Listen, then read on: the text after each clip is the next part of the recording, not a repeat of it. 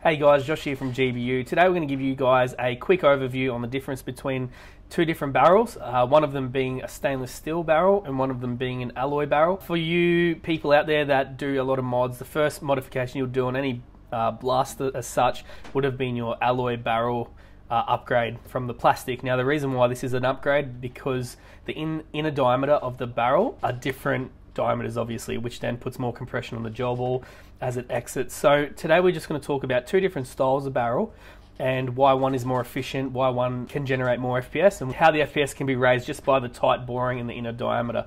So first off, we have an alloy barrel here, a black alloy barrel, which is probably the most generic barrel on the market. Why alloy is good is because of the inner diameter right there. So what I'm going to do for you guys, I'm going to measure the inner diameter of this alloy barrel. As you can see, this barrel inner diameter is 7.4546, so pretty much a 7.5 mil barrel, which are pretty generic with your alloy upgrade, where your plastic barrel are sitting a bit wider than that. So obviously with more of a tight bore, you're going to get more FPS because as the gel ball shoots out, it does have more compression. So the gel ball compression, meaning that the gel ball is in there and there's no air leaks going above or around the gel ball. So it's 100% compressed. So when it comes out, it's coming out at maximum feet per second. So that's your alloy barrel. Great upgrade. But then for a lot of you pro players and a lot of people that want to go to the next level, you have your stainless steel barrel. Now, there's a few different things that make the stainless steel barrel more superior to the alloy.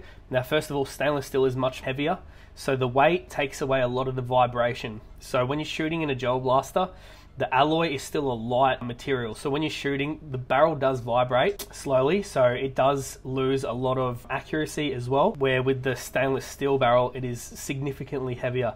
So when you're shooting at a full auto rate, especially with high rate of fire builds, you're not going to have as much or close to no vibration at all, which gives you a nice stable barrel to increase your accuracy much more. And again, that's why alloy is better than the plastic, because the plastic does vibrate a lot and it does tend to warp in the heat. The alloy is a tighter bore, doesn't vibrate as much, but then you go to the stainless steel, which is very, very heavy, and it does increase your accuracy. Now with this stainless steel in particular, this is our GBU custom barrel that we have just received the prototypes. We're going to be putting them in the next couple of customs we do. So if we look at the boring of this one, now just don't forget that on the alloy barrel is 7.46, which is pretty much 7.45, and we've just reset this one. So the boring of this one, if you can see there, is 7.15. Now we find that to be a sweet spot, especially now that the gels are getting a little bit smaller and much more heavier. So this gives you the optimum compression rate as the gel ball flies out and will give you a lot more accuracy. If you do go to upgrade your barrel, just say you have a blaster that you've just purchased, just be aware that the barrel 9 times out of 10 will be glued into the T-piece. Now the T-piece is this section here, so the barrel will be glued in. So you may have to purchase another T-piece to put directly onto your new barrel as such. A lot of people, they don't want to do that, so you can put hot water and just twist it until the glue separates from the barrel. If you don't want to go through that, a T-piece is $5, so it's not going to send you broke. And when you're changing the new T-piece and gluing it on, what we suggest is we use an epoxy, like a Gorilla Glue. Put a little bit on this groove here. I don't know if you can see that, but there is a bit of a groove that's been machined in.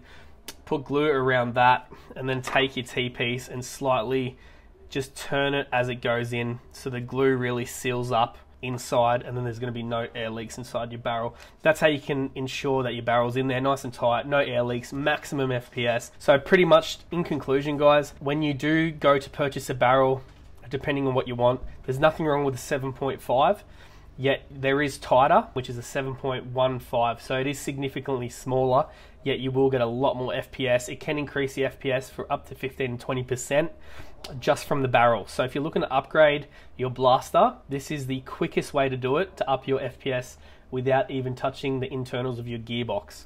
And it won't void your warranty as well, because your barrel is pretty much an external piece of the gearbox. I hope you guys have a bit more knowledge on barrels and a bit more insight on how to upgrade your next gel blaster. That's it from me. Have a great day.